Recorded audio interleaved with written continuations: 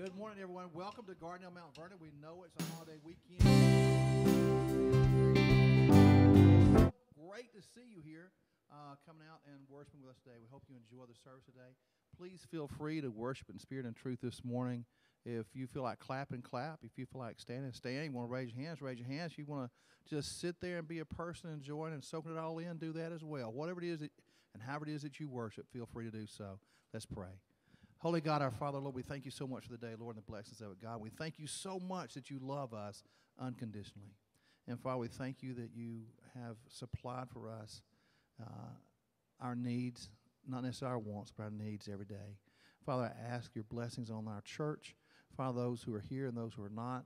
Father, for those who might be sick or suffering from some sort of illness or might be bereaved in some way, Father, we ask you to reach down and comfort them. Now, Father, we prepare our hearts for worship. We ask your Holy Spirit to go before us, lead us, guide, and direct us. And may you truly, truly bless Brother Steve this morning as he prepares to bring his message. Praise in your name. Amen.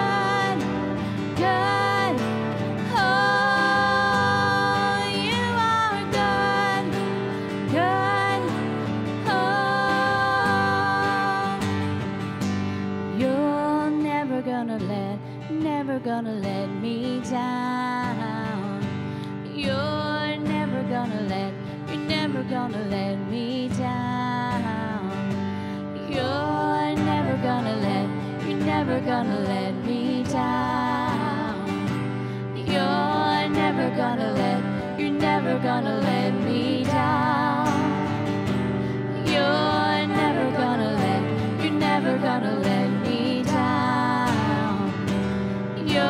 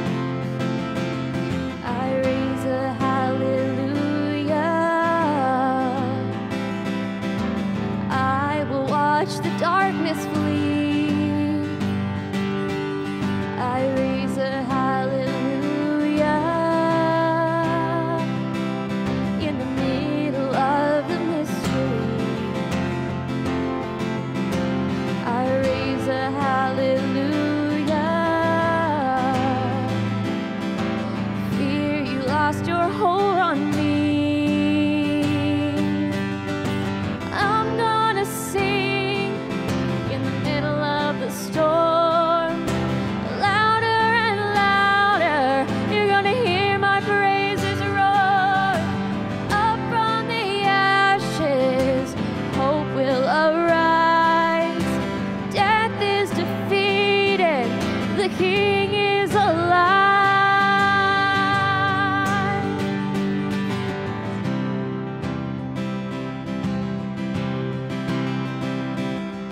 Sing a little louder. Sing a little louder. Sing a little louder. Sing a little louder. Sing a little louder. In the presence of my enemies. Sing a little louder. Louder than the unbelief. Sing a little louder. Weapon is my melody. Sing a little louder. Heaven comes to fight for me. I'm gonna sing in the middle of the storm. Louder and louder, you're gonna hear my praises roar. Up from the ashes, hope will arise. Death is defeated, the King is alive. I raise a hallelujah. I raise a hallelujah. I raise a hallelujah. I raise a hallelujah.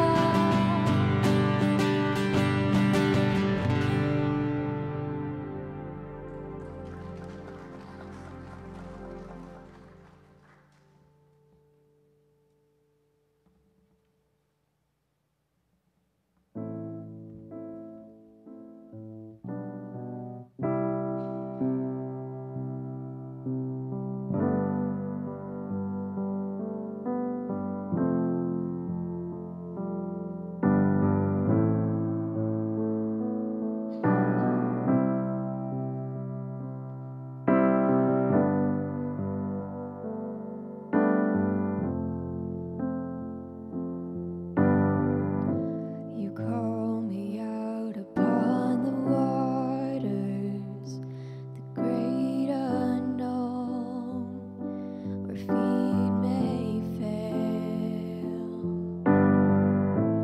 And there I find you in the mystery, in oceans deep, my faith will stand.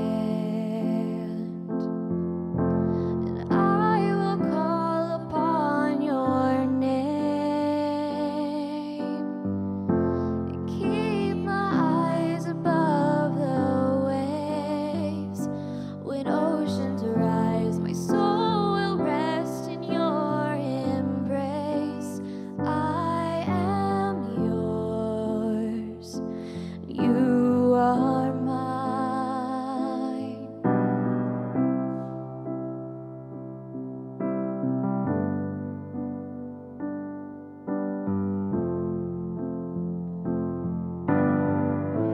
Your grace abounds in deepest waters. Your sovereign hand will be my guide. Where feet may fail and fear surrounds me, you never failed and you won't start now. And I will call upon your name, keep my eyes above the waves. When oceans rise, my soul will rest in your embrace. I am yours, and you are mine.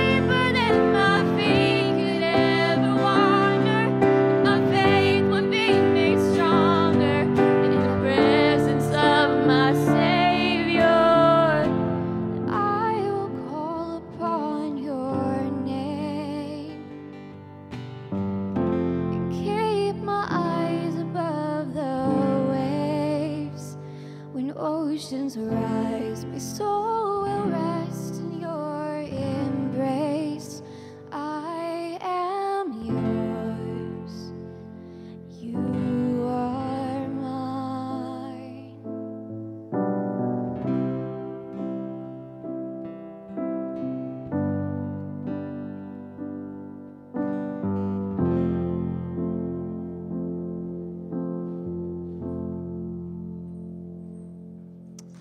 Amen. Amen. Morning, church. And for all of you that are here, and for those that are joining us online, we're glad you're here. We're going to pause for a moment and pray, and give you a moment to take up the offering. If you're here with us today, just take the offering to the basket back there where Jim is. And if you're worshiping online with us, the website is www.gmvumc.org, and go to Connect, and you can find a place there to give. But thank you for being here. Let's pray. God, we thank you for your constant presence with us, especially in these times of troubled waters. We know that you walk upon the water, and that you are the master of the sea. So give us faith to know, God, that you are at work to heal and to strengthen and to bring comfort. Lord, we are just so thankful that you bless us in so many ways, and as we bring back a portion of all the good things you give us, let us give it with glad and open hearts, knowing, God, that it's a part of building the kingdom of God on earth as it is in heaven. It's in the name of the Father and Son and Holy Spirit that we pray. Amen.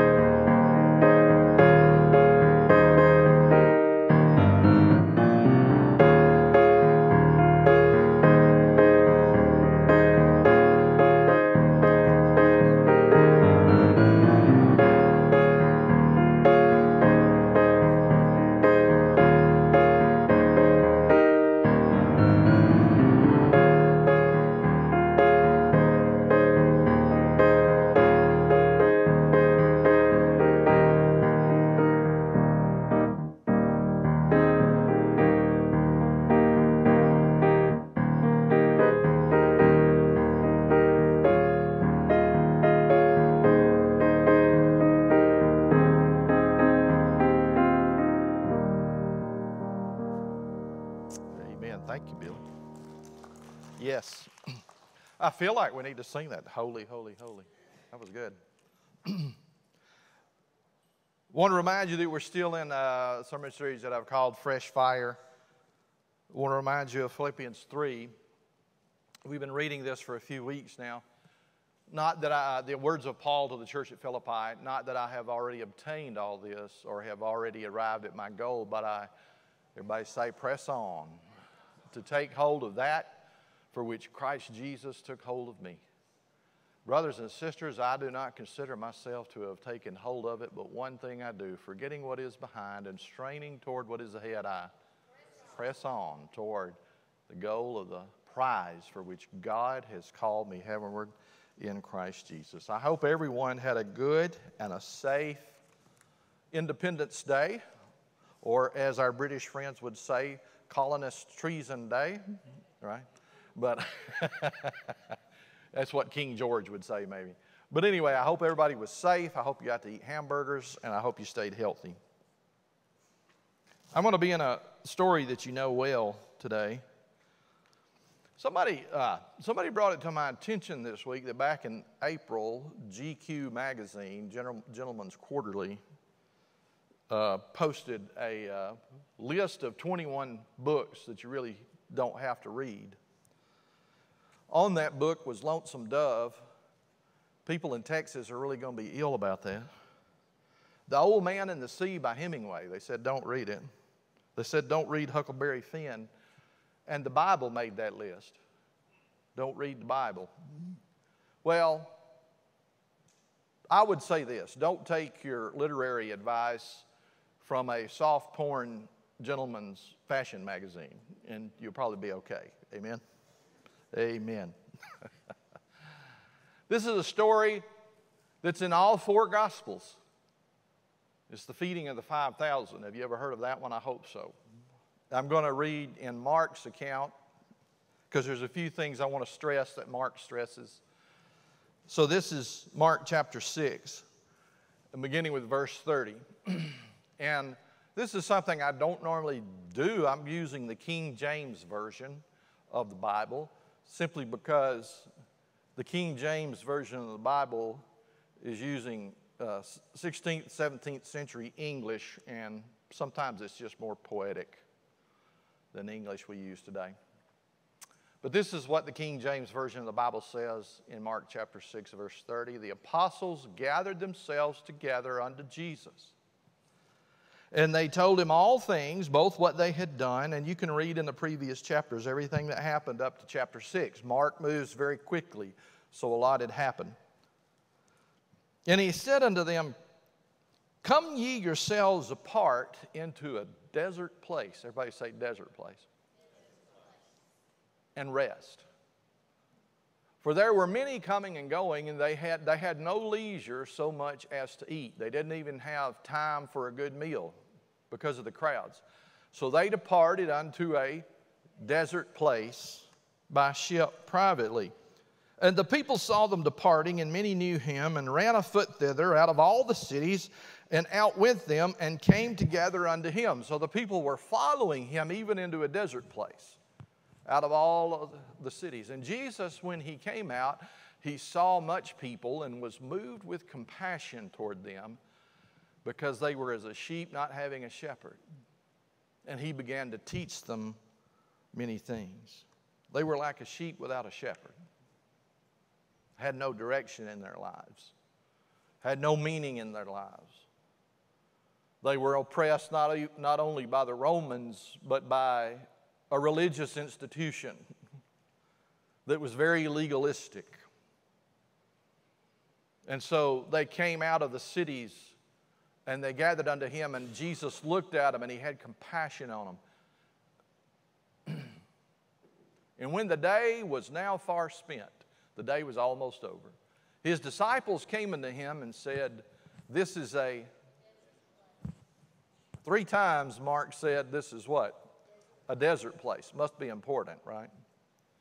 And now the time is far past. Send them away that they may go into the country round about and into the villages and buy themselves bread, for they have nothing to eat. So the disciples were being very practical. This is practical theology. We're in a desert place, and all these people have followed us out here, and we're a long way away from the city or any place where we can get food, and you've been teaching them all day long, and now they're hungry. And you know what happens as the day goes long and you get hungry, you get ill. Amen? If I get hungry, I get ill, don't y'all? Send them away that they may go into the country and buy themselves bread. And Jesus said in verse 37, he answered and said unto them, give ye them to eat. He said, you give them something to eat. And they said unto him, shall we go and buy 200 pennyworths of bread and give them to eat? And otherwise, they're saying it'd take a half a year's wages to feed all these people. And he saith unto them, how many loaves have ye? Go and see. And when they knew, they said 5 and 2 fishes. Now, the plural of fish is fish, except in the King James Bible where the plural of fish is fishes, right? And he commanded them to make all, listen to this, now he commanded them to make all sit down by companies upon the green grass. And they sat down in ranks by hundreds and by 50s. And when they had taken the 5 loaves and the 2 fishes, when Jesus had taken the 5 loaves and the 2 fishes, he looked up to heaven and he blessed them. And he broke the loaves and he gave it to his disciples to set before them. And the 2 fishes he divided among them all. And they did all eat and were filled, and they took up 12 baskets full of fragments and of the fishes. And they that did eat of the loaves were about 5,000 men, and that does not include women and children. Some people think there's between 12 and 15,000 people there. And they were all filled with 5 loaves and 2 fishes. The word of God for the people of God. Thanks be to God. I want to talk about today miracles in the desert. 3 times we're told by Mark that this was a desert place. And we are living in a time now when we feel like we're lost in the desert much of the time. We feel like we're going to perish, and we feel like things are never going to get better. And we feel like sometimes God has abandoned us or God does not hear us. And even when we pray, we have a hard time a lot of times praying, because we can't see where God is at work in all of this. We want God to bring us to our destination quickly. I think one thing about modern life that I've recognized is that air travel has changed us so much, because you don't get to take that long car ride, or if you want to go back further, that long buggy ride to visit another place or another town, even in the world. You can jump on an airplane. And life is no longer about the journey, it's just about the destination. And Jesus teaches us over and over again, if you read carefully in the Scriptures, that the destination, that the journey is probably more important than the destination, what you experience along the way in the journey. I can remember when I was a kid, Mom and Daddy had a great big old Chevrolet Impala. Y'all remember those things? And this was before the time we were worried about putting kids in the car seat, amen? And back in the back window of that big old Impala, there was a shelf that my sister and I both fit on. And we would be traveling. When we got tired, they'd put us back in the back window of that car, and we'd lay there and watch the clouds go by and take a nap. Y'all remember that? Did y'all ever take snacks on a long trip? Things that kids would never eat today, like bologna and bread or a cheese sandwich, right? Didn't stop along the way. You ate along the way. And a lot of times, and this got real tricky, they didn't stop for bathroom breaks either. That got real tricky. Okay? But it was about there were adventures in the journey. You can go and you can sit with older people that are older than I am. Some of them may be in nursing homes now, but you can sit down with them and they'll tell you life stories about their journey. They won't tell you as much about the destination as they will relate to you what happened on the journey, right? And of course, sometimes they put a little jam on the bread to make the story more interesting, right? But it's about the journey. For some reason, and when I was reading this scripture, it made me think about the birth of Benjamin. Benjamin was born to Rachel and Jacob. Benjamin was Rachel's second and last child, and they had not arrived at their destination. They were still along the journey, and Rachel had Benjamin, and she died in childbirth. It happened on the journey. It didn't happen at the destination. Sometimes things along the journey are very difficult. And we can look back on our life journey and we can think about that difficult, stressful time where we crossed through the valley of the shadow of death. But it's about the journey. I remember in Luke 24, and this story is only in Luke 24, it's nowhere else. Jesus tells the story of 2 travelers traveling from the 7 miles from Jerusalem to the little town of Emmaus. And they're traveling along and they're talking about the crucifixion of Jesus, everything they had witnessed in Jerusalem. And someone, a stranger, came up and began to walk with them toward Emmaus. And he was telling them and explaining to them from the Scriptures everything that had happened in Jerusalem and why it had to happen. And when they got to Emmaus, when they got to their destination and they went into their home, the stranger was going to travel on. He was going to continue on his journey, but they invited him into the house. And they invited him to the table. And when he got to the table, he took the bread and he gave thanks to God and he broke it and he gave it to them. And when the bread was broken, they recognized that this stranger they had been traveling with all this time was Jesus himself, the resurrected Lord. And all of a sudden, he vanished from their sight. The story that they had to tell after that was a story of the journey. It was not a story of the destination. In Isaiah chapter 40, it says, those that wait upon the Lord will mount up on wings as eagles. They will walk and not faint. They will run and not grow weary. And it's all about waiting on the Lord. Patience. Why are we in such a hurry to get to a destination when there's a long journey ahead of us? So Jesus led the disciples to a desert place. He took them to a desert place because he knew they were not going to find any rest in the city. There was too much going on. Too much had happened.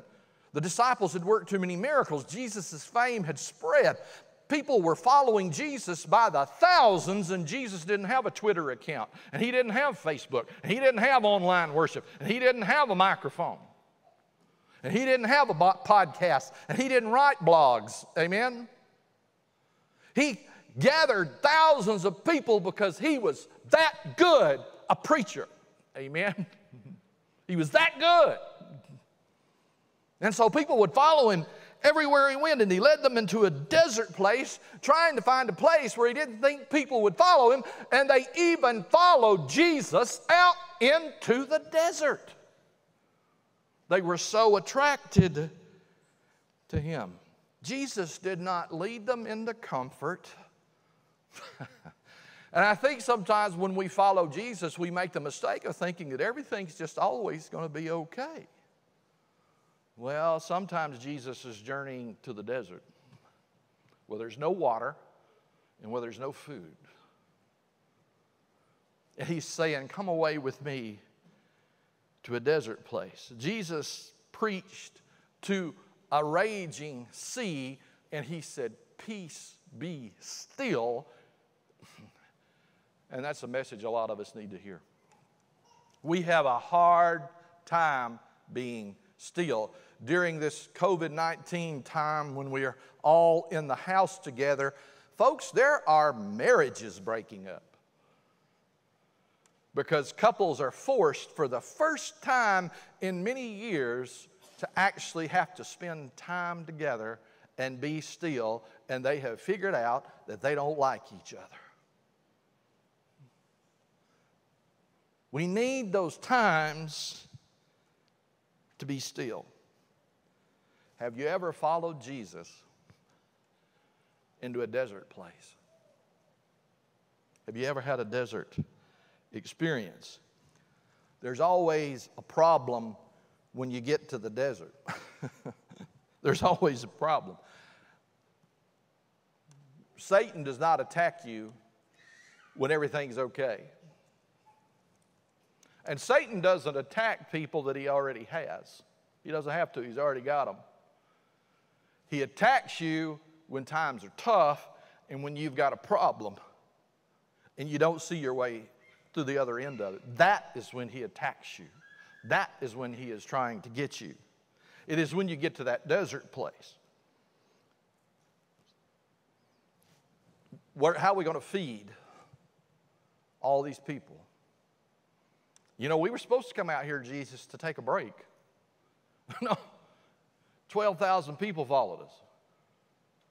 And they've been here all day, and it's the desert, and there's no food. How are we going to feed them? There's always a problem when you get to a desert place. There's always problems when you're on a journey. Car breaks down. I remember a youth trip where they took the van to Gatlinburg, and they got up on top of the mountain to a chalet, and the transmission fluid was just pouring out of it. I had to go borrow another bus from another church and go get them. Amen? There's always, we left that van there. It was in such bad shape, we just sold it. Amen? Sometimes you leave things in the desert, things you love very dearly. The disciples diagnosed the problem, but they didn't have the solution.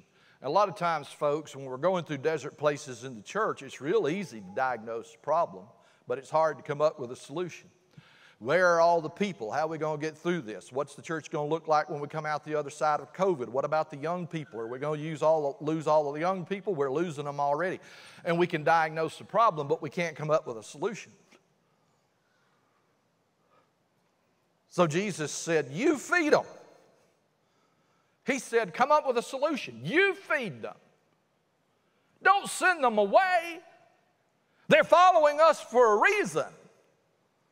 There's life in the words that I speak, disciples, so you feed them. How are we going to feed them, Lord? It takes 6 months' wages, and we have to go find food, and we have to buy it, and we have to bring it back to the desert. How are we going to do that? Jesus said, well, what do you have? We always concentrate on what we don't have. Jesus said, what do you have? All we got is 5 crackers and 2 sardines. 5 loaves and 2 fishes. What does that add up to? 7. Wow, seems like I've read that before. Jesus said, bring it here. And John tells us in his account that it was a little boy that had his little greasy bag of lunch with him, and that was his lunch. One little boy had his lunch with him. Can you imagine mama in the morning? Don't forget to take your lunch. So bring me what you've got. So they bring the bread and they bring the fish, and what does Jesus do? He gives thanks to God, he blesses it, and then he breaks it. And then he gives it to them. He blesses it and he breaks it and he gives it to them. On the road to Emmaus, he took the bread and he blessed it and he broke it and he gave it to them. At the Last Supper, he took the bread and he gave thanks and he blessed it and he broke it and he gave it to them. At Mount Calvary, God took Jesus and nailed him to the cross. He blessed Jesus, he broke Jesus, and he gave Jesus to us. And in our lives, if we want to be disciples of Jesus, we have to give our lives to him so we can be blessed, and then so we can be broken, and so God can give us to the world. You want to know where the miracle lies? It lies in the breaking. Show me somebody that's never been broken, and I'll show you a self-righteous, judgmental, mean-spirited person. But give me somebody that God has blessed and broken, and they can feed a multitude. They can feed a multitude. Jesus said, divide them up into 50s and 100s. Isn't that interesting? Well, you got a bunch of hungry folks and you got a bunch of ill folks, so you got to instill some order, right? If you're going to follow Jesus, you can't do it in a disorderly manner. We got to have some order here. So there's 10 or 12, 15,000 of them, and Jesus said to the disciples, you divide them up into 50s and hundreds, and I bet they were real happy about that. 1, 2, 3, 4, 5, 6, 7, 8, 9, 10, 11, 12. Get back over there with your mama. 1, 2, 3, 4, 5, 6, 7, 8, 9, 10, 11, 12. Y'all quit moving around. 13, 14, 15, 16, 17, 18, 19, 20, 21, 22, 23, 24, 25, 26, 27, 28, 29, 30, 31, 32, 33. Where was I at? 34, 35, 36, 37, 38, 39, 40, 41, 42, 43, 44, 45, 46, 47, 48, 49, 50. Y'all sit down. 1, 2, 3, 4, 5, 6, 7, 8, 9, 10. Quit milling around. 11, 12, 13, 14, 15, 16, 17, 18, 19, 20, 21, 22, 23, 24, 25, 26. Y'all come over here. 27, 28, 29, 30, 31, 32, 33, 34, 35, 36, 37, 38, 39, 40, 41, 42, 43, 44, 45, 46, 47, 48. 49, 50. Okay, y'all sit down. Okay, Peter, you count out the hundreds. You count out the hundreds. What did they have to learn in that? What did you have to learn in that? Everybody's tired. Everybody's hungry. And there's a crowd. And there's a desert. And everybody's ill. What do you learn? patience. Something the American psyche knows very little about. Patience. If you be patient and let the Lord get to you, because He's counting everybody, but when the Lord gets to you, hold up your hand, Lord, say, I'm here, and I'm ready to be fed. Amen? A lot of times we see somebody else getting fed, or we see somebody else being blessed, and we get jealous. And we don't think of we don't think that, hey, wait a minute, eventually they're going to get to me and I'm going to be counted. Amen? If I stay here in this desert place with Jesus long enough, if I am patient, I'm going to be counted and I'm going to be fed. Have you ever noticed what God in the Scriptures does with so little? Wow. Touch the hem of His garment, just the hem, and be healed. One little flask of oil that refuses to go empty. One little handful of meal that refuses to run out. A coin drawn from the mouth of a fish to pay taxes. And one little boy's lunch to feed a multitude in a desert place. Have you ever wondered have you ever just thought, I just don't have enough? I don't have enough. There's not enough that I have. I can't do anything with what I've got. Oh, to Him who is exceedingly abundantly above all that we ask and think, according to the power that works in us, to Him be glory. He's exceedingly above anything we can ask or think. And the power is in His hands, and the multiplication is in His hands. And when we take what we have, as little as it might be, and place it in the Master's hands, He blesses it and He breaks it and He gives it. The great thing about this is they took up 12 fragments, right? This is leftovers. This is stuff people had already chewed on. And Jesus said, let's not waste it, because even the fragments and what's left over is important. 12 baskets of leftovers. 12 baskets of leftovers. Before Joseph could become ruler in Egypt, he had to go through the pit and through the prison. Before Paul could plant the seeds of the gospel of Jesus Christ all over Asia Minor, first he had to be broken on the road to Damascus and knocked off of his beast in a blinding light and hear the words of Jesus speak to him. Before Peter could become the leader of the apostles, he had to deny Jesus 3 times and go through a valley so deep and dark that he thought he would never recover from it. He had to be broken for that. There's miracles that happen in the desert. When we go through those desert places, there's miracles there. It's then that God blesses us. And remember, the miracle's in the breaking. Break. How are we going to come out of this on the other side, church? Are we going to be broken and offered? Or will we refuse to be broken? Will we refuse to put ourselves in the hands of the Master? One thing I noticed in this scripture is that even though they were in a desert place, Jesus said, let them sit down on the grass. Did y'all notice that? Why? What's grass doing in the desert place? When I look back at the times when I was broken, you know what I see? Grass.